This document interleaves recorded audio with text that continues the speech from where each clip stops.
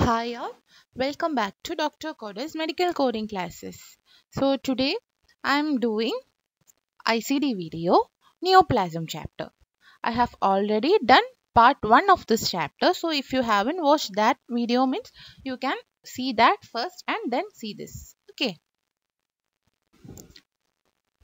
So the next guideline of neoplasm is anemia associated with chemotherapy, immunotherapy and radiation therapy. So in previous video I have said about one guideline about anemia, right? What was that? Anemia as a complication of neoplasm. Okay, but in this guideline, this is anemia as a complication of the treatment procedures of neoplasm. That is anemia as a complication of chemotherapy, immunotherapy and radiation therapy. As you all know, the treatment procedures of neoplasm include chemotherapy, immunotherapy, radiation therapy and surgery. So, when anemia comes as a result as an adverse effect of chemo or radiation or immunotherapy means how you have to sequence. The first code should be the code for anemia.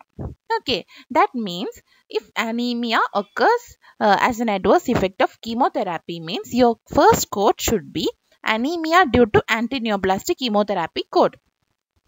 Okay, and the second code should be neoplasm code and the third code should be adverse effect code.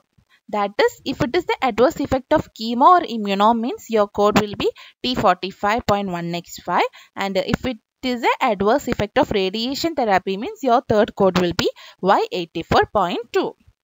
Okay, so what is the condition here? Anemia should occur as an adverse effect of chemotherapy or immunotherapy or radiation therapy. Okay, then the next one, management of dehydration due to malignancy. This guideline also I have already discussed in the previous video that when you have any complication associated with neoplasm and you comes for the treatment of complication, what is the sequencing? The sequencing comes as first the complication and then the neoplasm code. Right. Here dehydration is one of the complications of malignancy. So the same guideline applies here. First you have to code for the dehydration, that is the complication, and second neoplasm code. Next one is primary malignancy previously excised.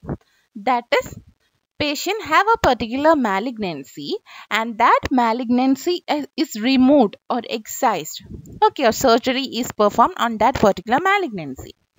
Okay, and now after the surgery and all, after the removing the malignancy, patient comes to hospital. Okay, in here two cases occur. First one is there is no evidence of any existing malignancy currently and no treatment further going for the particular cancer. Okay, the malignancy is removed and all the treatment procedures are completed. Means you have to give the code of personal history of malignant neoplasm, that is Z85 code. That is the first case. And the second condition is patient had a primary malignancy, the malignancy is removed, patient now comes to hospital and in that time an extension or metastasis is seen. In that case, that metastasis portion is coded as secondary malignancy. Okay, then also you have to give Z85 code in order to indicate that the patient is having a personal history of primary malignancy. Okay, so if no extension or metastasis means give Z85 code.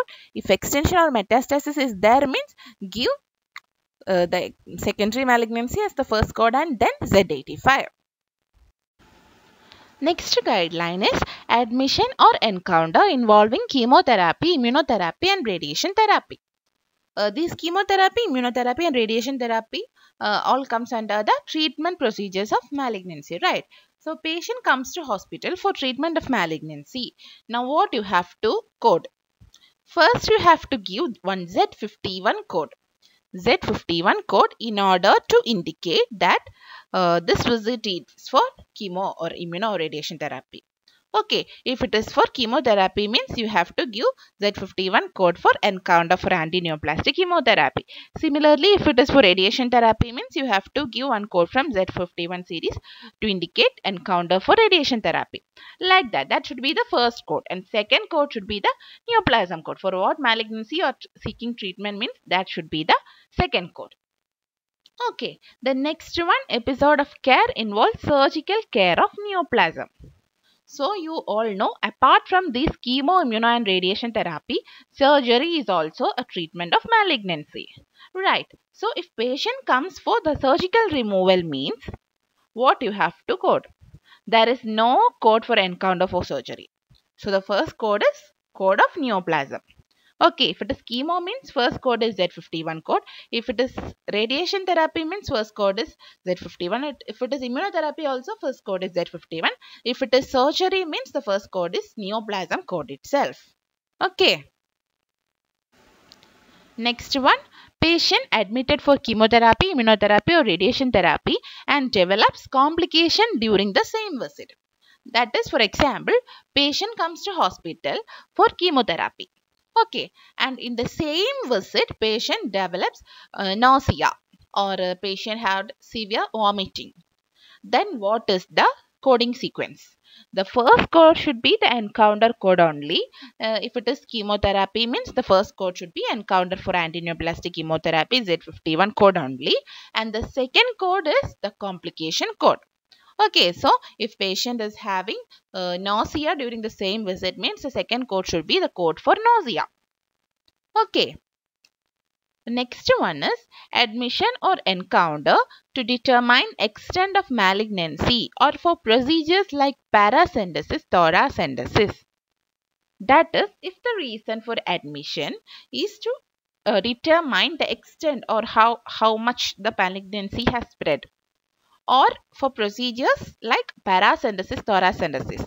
These terms are given in the chart means your first code should be, your primary code should be neoplasm itself. Even in the same visit chemotherapy is performed, then also your first code should be neoplasm code. Okay. Next one, disseminated malignant neoplasm. What is the meaning of disseminatedness? Disseminated means extensively spread or widely spread. That is the meaning of disseminated. Right. So if the condition is disseminated malignant neoplasm, or it can be also termed as carcinomatosis. If in your documentation it is given as carcinomatosis means, then you can give code C80.0. Then there is no primary, secondary, also no importance for that. Then your code is C80.0. Okay. The next one, malignant neoplasm without specification of site.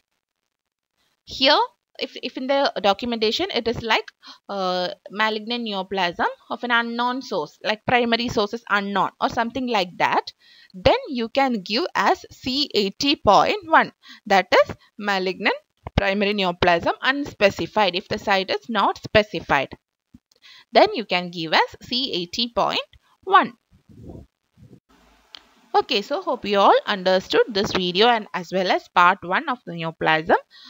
Keep supporting. If you haven't subscribed my channel means please subscribe and watch. Thank you.